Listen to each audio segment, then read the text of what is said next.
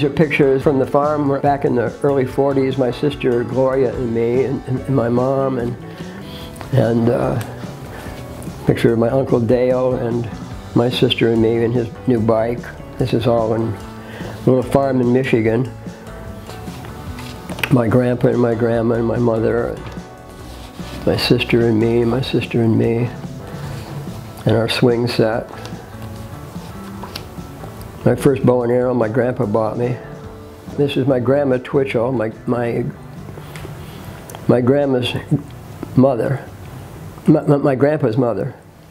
And my grandmother's mother and my grandpa's mother, when I painted the Freeway Lady, she's a combination of those two, perfect combination of those two great grandmothers. And this is after I received my third stripe in London. I first painted Steve McQueen in 1971. I was a junior at Cal State Los Angeles. I hadn't discovered acrylic paints yet. I was using just oil-based cheap enamel paints, which was a lot of people were using back then. Very, very seldom do they use them today. And it didn't last. It lasted maybe 10 years, and it started to deteriorate even sooner than that. And a lot of the photographs I see of the original one is starting to deteriorate, and it's hard for me to look at. I repainted it circa 1980-81. The oil had depleted from the wall from the sun, and I just sort of sanded it down and painted gel medium over the top of it and painted it again with acrylic. And that did last. A lot of the photographs are from that era. And that was up for, I guess, about 20 years or something. But then it was sort of mysteriously painted out. And it had been painted out by mistake.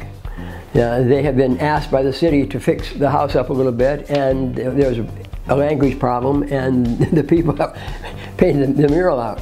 And they were wanting to get the mural back. And so the third time I did it, by that time I had been since about '86. I had started painting in the studio on materials, putting them on the wall with gel medium. And I had discovered polytab, which is absolutely permanent. And so I painted the final Steve McQueen, which is about 2008, 2009, on polytab in the studio, and put him up on the wall and then touched him up. And now that's the way it looks today. And each time I did it a little bit better. Luis, the king of dog walkers. Kent, the king of murals. He's a dog walker, great guy. Yeah, my son does that sometimes. Yeah. So this is where Fountain Avenue starts right here. Okay, yeah.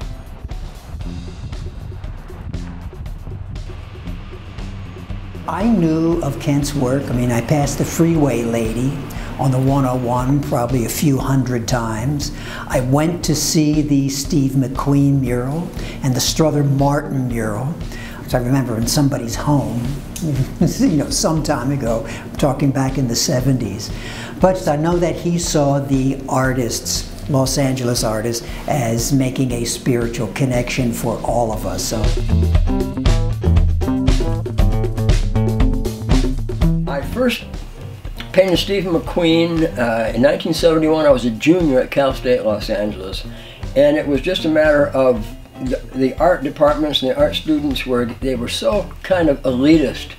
I mean, I'm a farm kid, what do I know about this stuff? But I love to paint and draw, so I consider myself a folk artist rather than a modernist and all this garbage, and I just wanted to paint Steve McQueen because I really, really liked Steve McQueen. I was a folk artist. And Rebecca Yoon, whose family she grew up in that house, and her parents went on vacation to Hawaii. She was Korean, and got permission for me to paint a movie star. Well, they heard star, so they thought it was going to be some kind of a pretty celestial painting, I guess. I didn't realize it. And I was going to paint it on the side, but then I saw the front of the house and I thought, I'll paint it there. And so I just painted Steve McQueen there. It took me, I don't know, 2 or 3 weeks. And luckily the LA Times fell in love with it. They put it 2 days in a row, big pictures of it in the LA Times. And when they got back, the fact that it had become famous like overnight helped keep it there. And it was there all these years. It's one of the oldest, perhaps the oldest extant mural from the mural movement, in LA. I restored it twice. Yeah, the beauty is it's a discovery. It isn't something that you see every day like an ad. Right. You all of a sudden, like McQueen himself. Right. The LA Times did a subsequent article many years later, and I think it was after he had died, and they talked to his son Chad, and it was he didn't even, I don't think he knew it was them. He was a big star, even though it was all over the world. Right. I mean, come on, Steve McQueen, he's got bigger things on his mind. He discovered it one day just driving around town at night in his pickup. Right. Chad told the Times, and came home and woke him up and told him, somebody put my mug up on a wall. I've just said there's nothing like Steve McQueen in so many roles that he was in, but I especially like when he was in Bullet and driving that Mustang all over San Francisco. I originally painted Strother Martin in 1971, right after I'd finished Steve McQueen. I got a letter at Cal State LA from a person who had just bought the building, and he had seen Steve McQueen in all the newspapers and everything, and said I could do anything I wanted on his building, so I decided to paint Strother Martin. And once I got to know him, then I went back and I put color into his face, and then I wanted to put an Afghan behind him, which was my first Afghan. And my grandmother made an Afghan for me. She lived in Hollywood, and it was just all monochromatic in reds, light and dark reds and black. Again, I had done it with oil, cheap enamel paints, because I had no budget. And they began to deteriorate from the wall, and I went back years later and painted him again, this time with acrylics. And to restore the Afghan, this time I did the Afghan in color. I just added a bunch of color to it. Never did get it completely finished. It was just sort of sitting there, and there's a lot of pictures in magazines and books and stuff of it, a half-painted Afghan in different colors. It was mistakenly painted out. And this time I came down and I painted the new face, much more detailed face this time, of Strother Martin, and I painted the Afghan in my studio up north on Polytab, as I later did the Steve McQueen. My son helped me paint it in the studio, and that's the way it looks today. Well, one of his more prominent roles was in Cool Hand Luke. He was the prison warden, and one famous scene where he kicked Paul Newman down into a ravine, and he felt a little bit embarrassed because he had done that and his men had seen him do it. Now, what we have here is failure to communicate. That became, from the 70s, the most famous one line of all cinema, was that. I did a lot of studies. When I do these murals, the McQueen and the Strother and the others, especially when I started doing them again and again, I would do more and more studies so that I could do them better and better each time. There's studies rolling around that people have on their walls. I don't even know who has them anymore. But I do a lot of studies, primarily in pencil.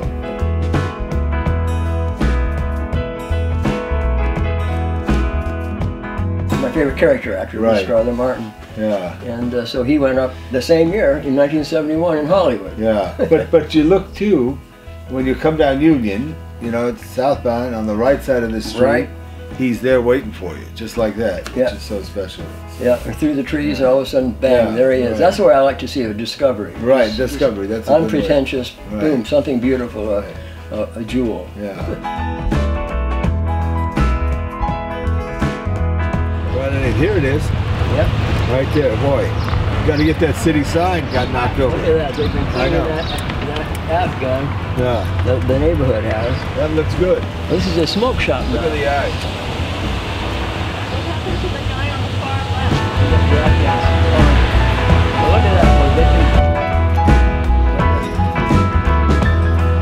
Now I'm going to try a pan. You know what they call a pan? Oh, yeah, yeah. That'll be fun. And then Strother heard about it. Some of his friends, other character actors, saw it and told him about it. They said, Strother, it's like Mount Rushmore, you gotta go see it. Right. So we went to see it, and then he called me one day. I was living in Echo Park, and he called me, and I thought it was one of my friends, you know, because they knew I worshipped Strother Martin. Playing a gang. Yeah. And so I was a little bit rude, and then he said something in his voice I recognized. I thought, oh my God, this is really Strother Martin. Right. Oh, I couldn't believe it.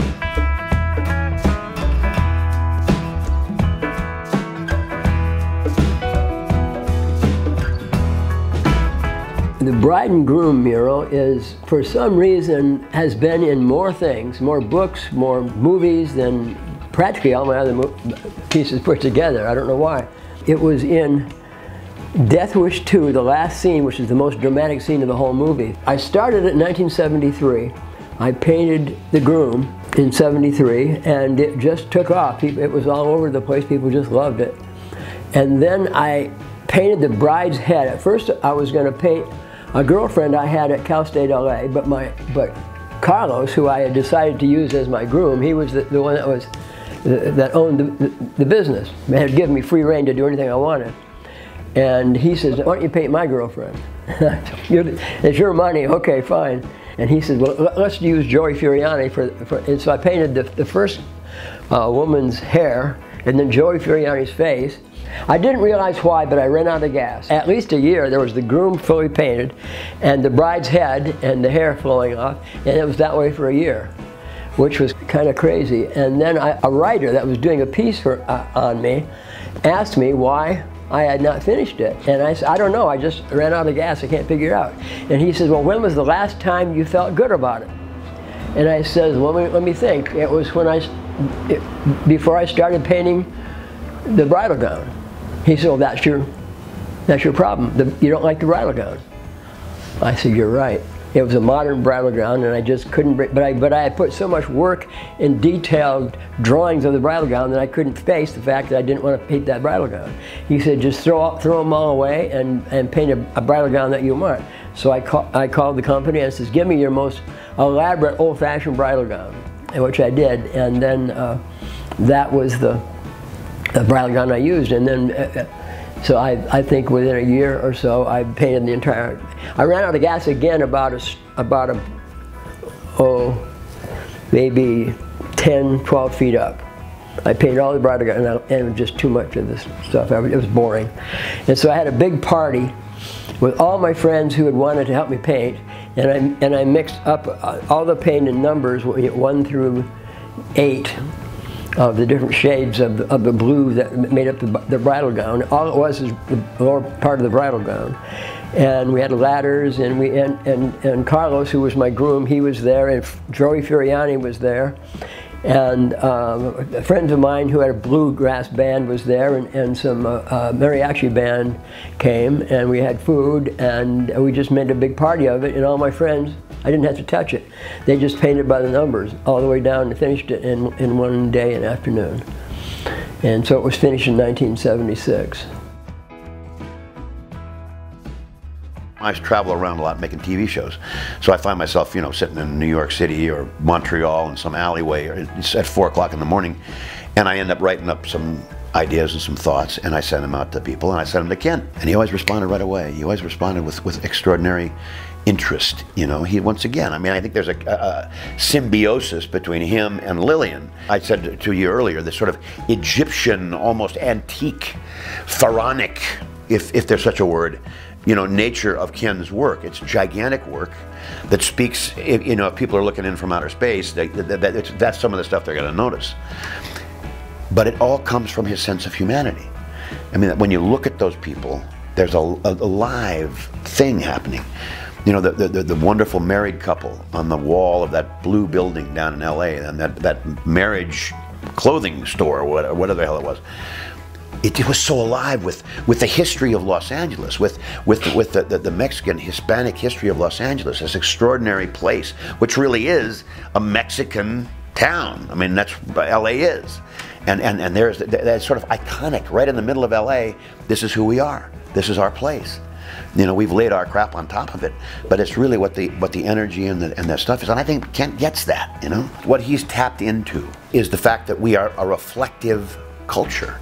We live in our entertainment. We live in our movies, in our television. That's where we complete the cycle of our consciousness. We used to compare ourselves to our neighbors, and now we live our lives in relation to these sort of fictional realities that we see that surround us, and there's something extraordinary about that.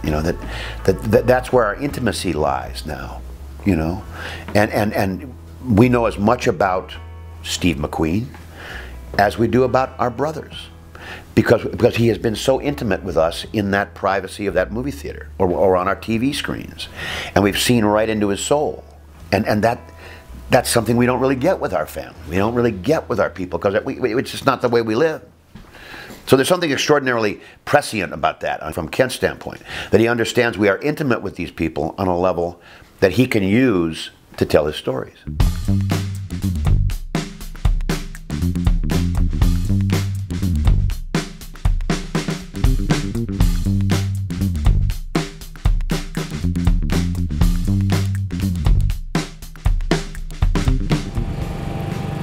Well, that was painted mostly in 1973, and it is finally starting to need some restoration. It's been destroyed on the bottom by spray paint vandalism, of course, like everything else in LA.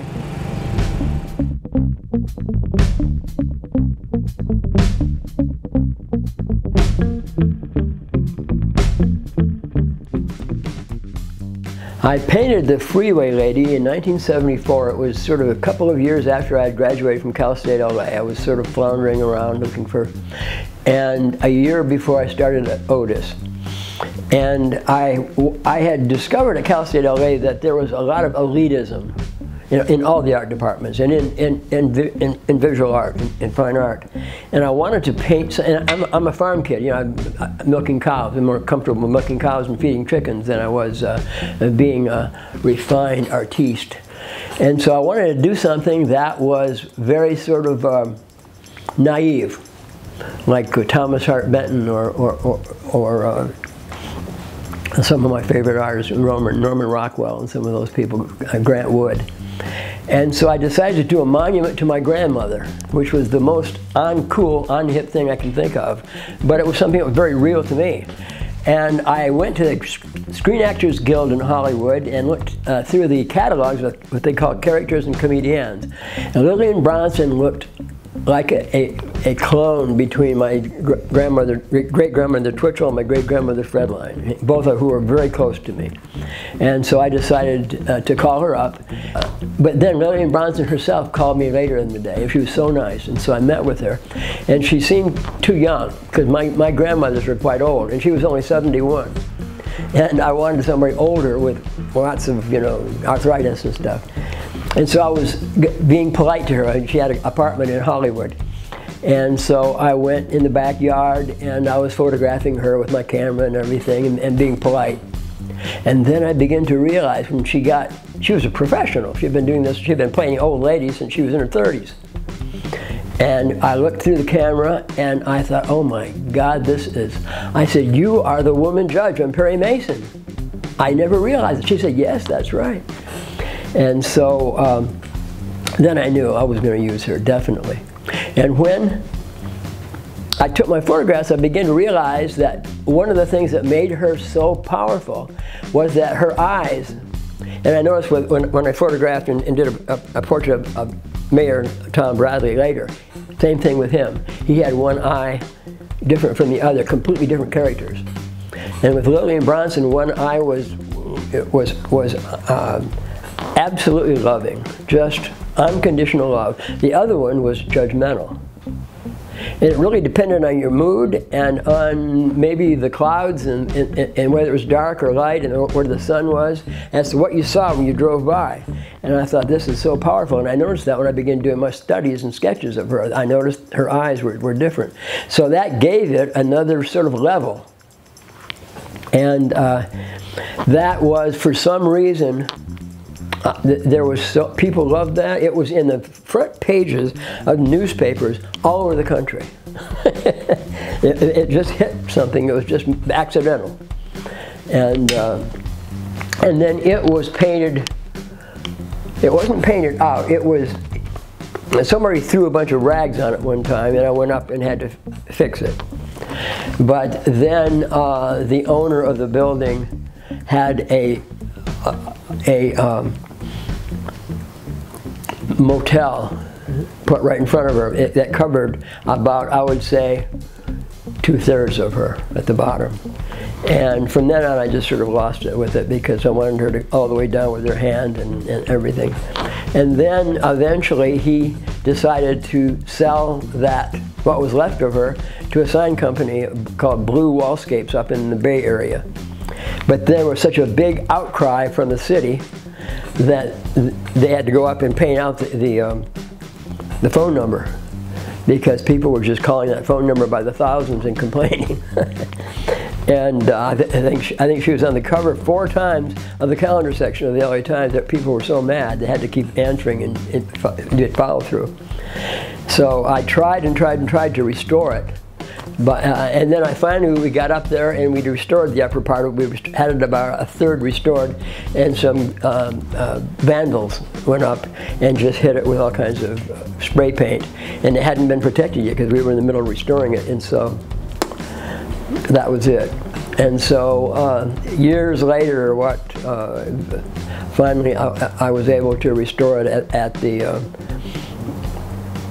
Student Services building at LA Valley College, which was just a very few years ago, which is the way she looks now.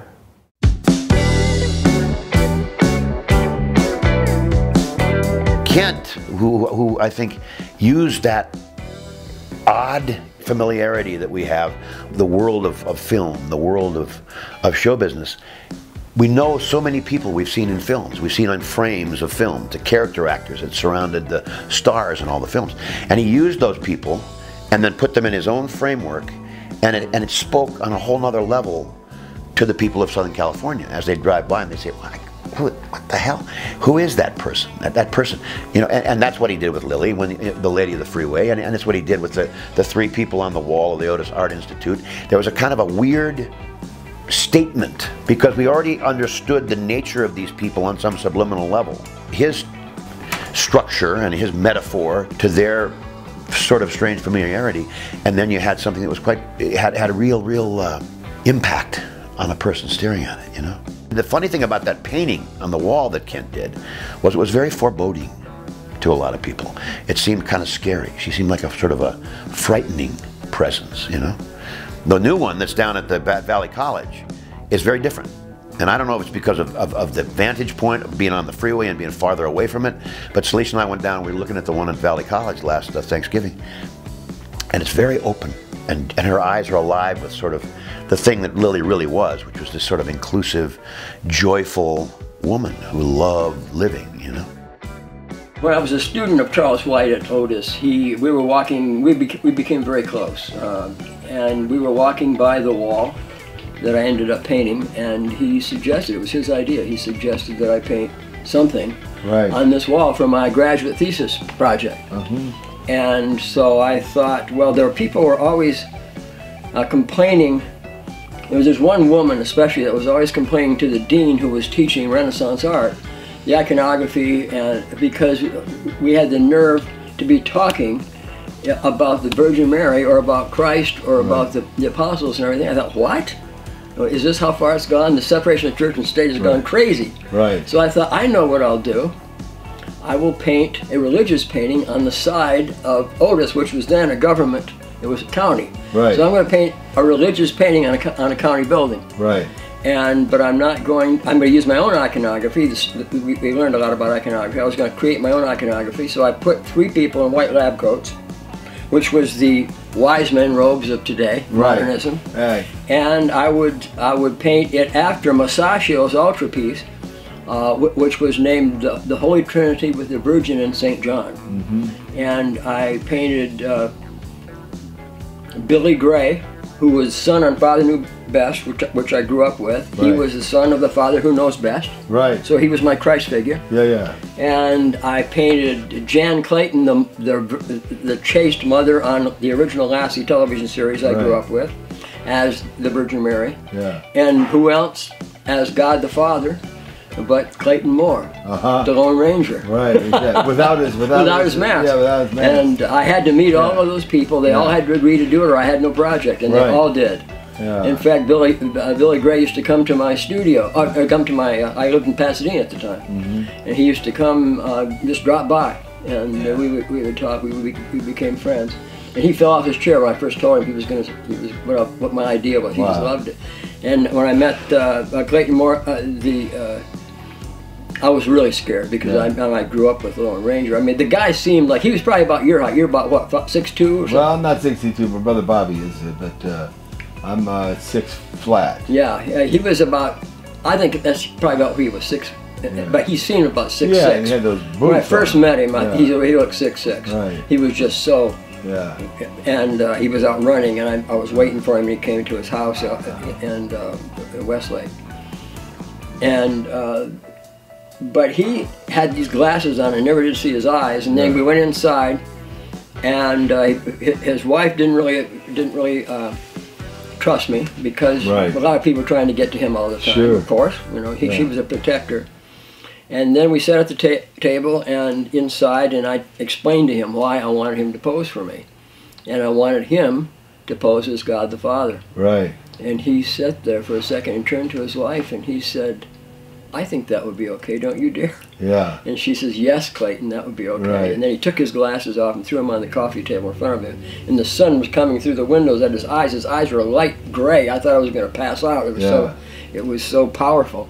Right. But then he became, I was so nervous that I photographed him that day, but they didn't turn out. And so I had to go back. And then I went back, I think, the 3rd time and got the photographs that I wanted. By that time, we were friends. Yeah. We would go into his den and sit on the floor and play with all this stuff, and he was like any of these really big Hollywood artists are 12 years old, really. Right. We're all 12, right. But we just we're covering that up. Right. But we finally were 2 12-year-olds sitting on the floor playing with all the stuff. You know, that was it. He was the greatest guy in the world. Well, that's so special, and you think of the inspiration there. Now with the school. Yeah, I told him I was going to pay 3 people in white lab posts. That's all I said. That's all I ever said. Right. But then the LA Times, and they were always so good to me through the years, thank God. They came and interviewed me after I was done, and then just as he was finishing, the writer turned back and said, oh, by the way, what do you call it? I thought, uh-oh, here it comes. I said, I call it the Holy Trinity with the Virgin. He said, what? Yeah. And he crumpled up his notes and started all over again. And the next day there was this big picture of Billy Gray, about this big, in the LA Times. Right. And Peter Clothier was the dean, and he got a bunch of phone calls, and people, Baptists hated it, atheists hated it, Jews hated it. I didn't please anybody. Right. And then he said, what are you, a religious fanatic or something? And I said, Peter, if you want me to, I'll just paint it out. I don't want to hurt the school. Right. You know, I thought it would be, you know, as an American, I could say that the trees represented crosses, and I still have the right to do it. Right. All I said was these people represented these other people to me. Yeah. But there's no crosses in there. There's no iconography that everybody would understand. And so he just said, write me a statement, which I did. Yeah. And it's still there. Yeah. That's a great picture. I mean, a great mural. Should I say picture? It's a picture of the mural too. Once you look at it.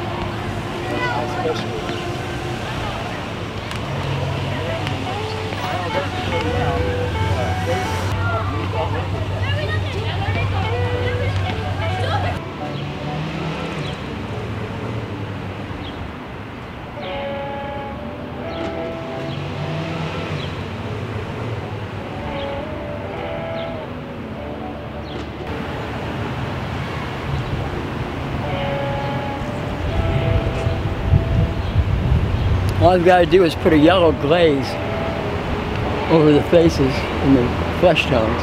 Just a slight yellow glaze, that's all I need to do. And then put gesso, less gesso in the back. It's not titanium, it's gesso. Jan Clayton, the original mother of TV's Lassie. Billy Gray, the son of Father Knows Best.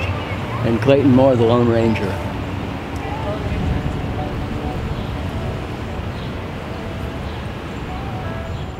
Finally, with Kent, it's the totality of communication. It's the totality of art, which is to reach out and touch his fellows with a feeling, what it feels like to be alive, what it feels like to be a human. He opens a door, and then everyone responds with themselves. And I think that's why stuff's so powerful. I think it's so powerful, because he cares.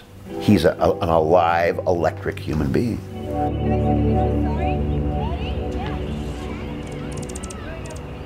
You ready? Dad!